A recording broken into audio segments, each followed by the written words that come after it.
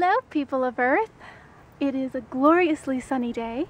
I went out with my mom for lunch, and now I'm taking a lovely walk, and I thought I would do a video in honor of this weekend being Earth Day. I know it was yesterday, but I consider every day Earth Day, so I thought I would do a video on 10 things you can do or start today that can help save the planet and just make our lives on this planet a little more peaceful and healthy and just overall better for everyone on the planet. Some of these you may have heard of, some you may not have, and yeah, it's pretty exciting. If you like this video, be sure to give it a like and hit subscribe if you want to see more videos like this, or check out my shop, Soldiery Magics, on Etsy, also down in the description below. Alright, so let's get on to the 10 things. Alright, so the first one is buy in bulk or use reusable bags and things like that. So around here we don't have as much of it, but in a lot of places you can go to stores and bring your own jars and your own bags, and you can fill up as much as you want of a certain product, and then you're not using plastic containers from the store and just throwing them out. You can use renewable items, or using bags, or just being aware of not using as many disposable products from the stores. Number 2 is walk or ride your bike or use public transportation. I think oftentimes we get caught up in our schedule and we don't realize that even just taking an extra 15 minutes to walk into town instead of using the car is a much better way of conserving energy, and it's a great way to connect to the earth and have some meditation for yourself and connect with people. It's amazing the people you can connect with when you're walking around instead of in your car, just kind of in your own little bubble. So I think that's a really cool way of saving energy, but also connecting with your surroundings around you.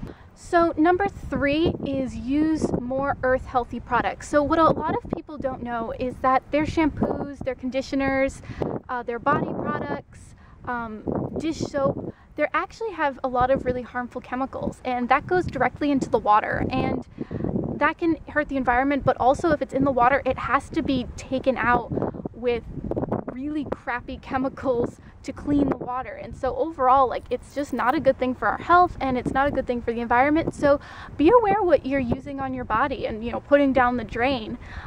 You can look up very easily to find organic products or biodegradable products, and they work just as well as the normal ones, and sometimes they smell better and they feel better. And our skin is the biggest organ in our body, and it absorbs everything. So imagine if those harmful chemicals are going down the drain, they're also being soaked into your body. So that's also a thing to recognize, with your kids or yourself, or even your pets. Be aware of what you're putting on your body. Some people say, if you're not gonna eat it, don't put it on your skin, and I think that's a really interesting thing. So I try to be pretty conscious about the stuff I put on my body, but again, anything that's not soaking into your body is going into the drain and going into the water, and the animals are affected in that. So be aware of having more earth conscious products. So number 4 is buying products built out of sustainable products. So for instance, bamboo is an extremely sustainable building tool. So it's much better to buy a table or floor your house with bamboo instead of maybe wood. Same with utensils, or just things that maybe are recycled or are more sustainable. Don't forget that once you throw that out, if it can go back into the earth, it's not going to clog up a landfill, and it's really important to be aware of that. Also, like with bamboo, it grows back so fast that it's a renewable source, and it takes forever for trees to grow, but bamboo grows I think it's a third of it grows back in a year or something. It's really fast. So be aware of what your products are made out of, and try to go for more sustainable products and things that will grow back quicker. So another really cool thing, and this kind of goes back to the first thing, is make your own products.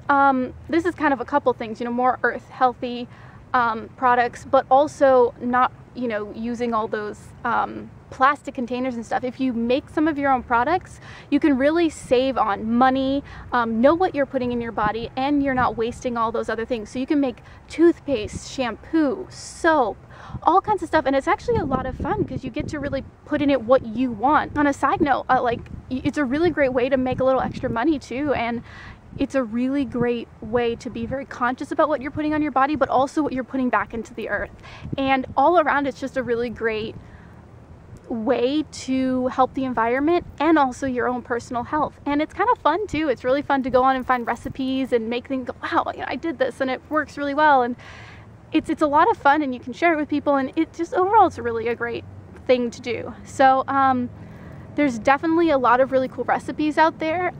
Same with like teeth whitening and all kinds of stuff. I actually have a really great teeth whitening recipe, which I'd like to put on here. It's really easy and it works really well. So that's a really cool way also to cut back on the products, like the product containers, but then again, also knowing exactly what you're putting on your body and in your body.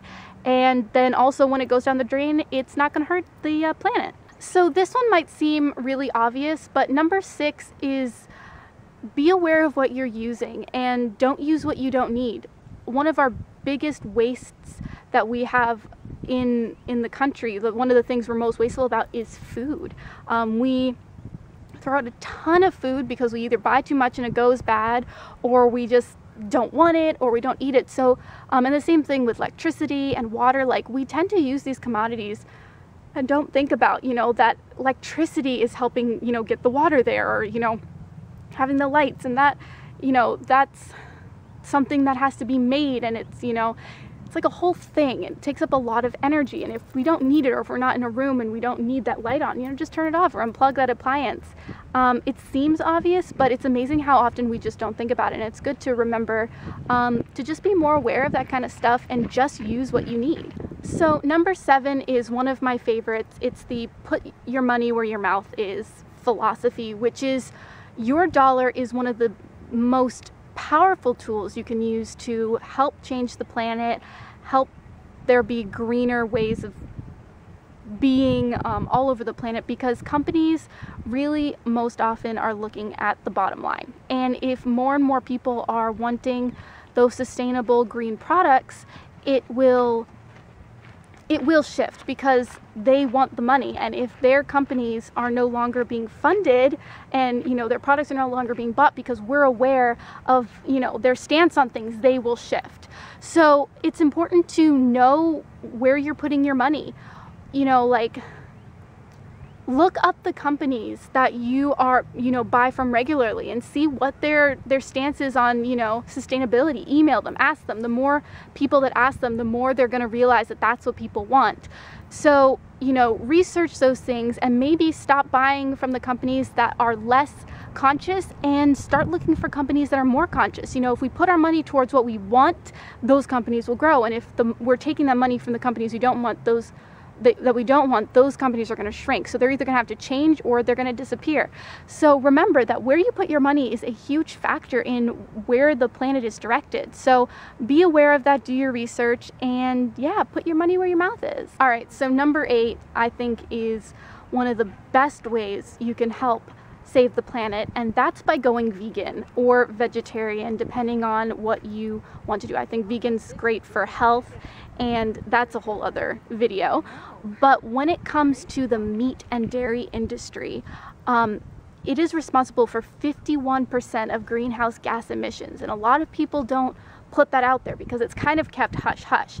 It's also one of the biggest reasons for deforestation and the rainforest, so that they can put in more fields to feed those animals, and it's not really sustainable industry anyway. But the thing is that those animals, they give off methane, and all the water it takes to just have water for one cow, and all the food, it's an extremely unsustainable industry. And if everyone, or even half the people, went vegan or even vegetarian, we could shift so much of climate change on this planet. It's unreal.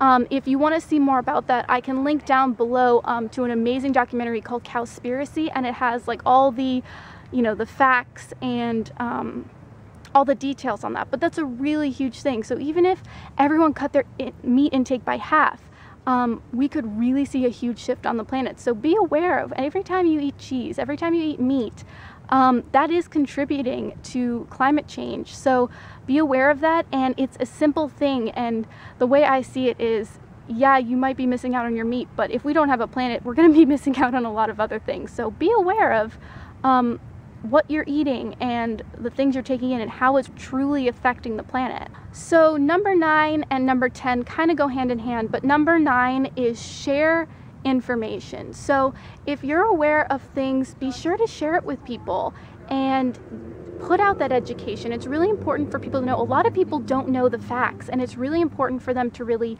see what's going on. But I really feel it's important to couple this with thing number 10, and that's not to be doom and gloom.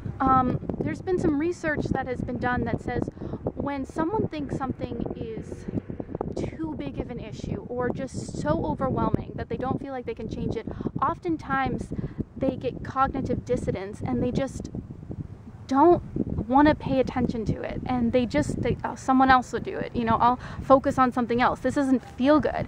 And so that's why a lot of people aren't doing what they, you know, is really important for the planet. So it's really important to come at it from a more positive aspect, you know, why it's better, why, you know, how it affects your health, and like how you're going to feel so much better and you're going to save money, and you know, how the water is going to be cleaner, and how, you know, just the positive aspect of it. You know, have a smile on your face, you know, stay positive, because, you know, you don't want to be that vegan or that environmentalist, you know, you just a bummer, and people don't want to listen to that. And people are much more likely to listen to someone who's positive and happy and enjoying their life. They're going to go, oh, I want to do what they're doing. And you go, oh, I'm vegan. Oh, you know, I use reusable bags, or whatever. And, you know, show how much joy it brings to your life. Show how much it's really impacted your life for the better. And people will want to do that. People go after what makes them feel good. So it's important to do that. And also remember, we're the face of this movement.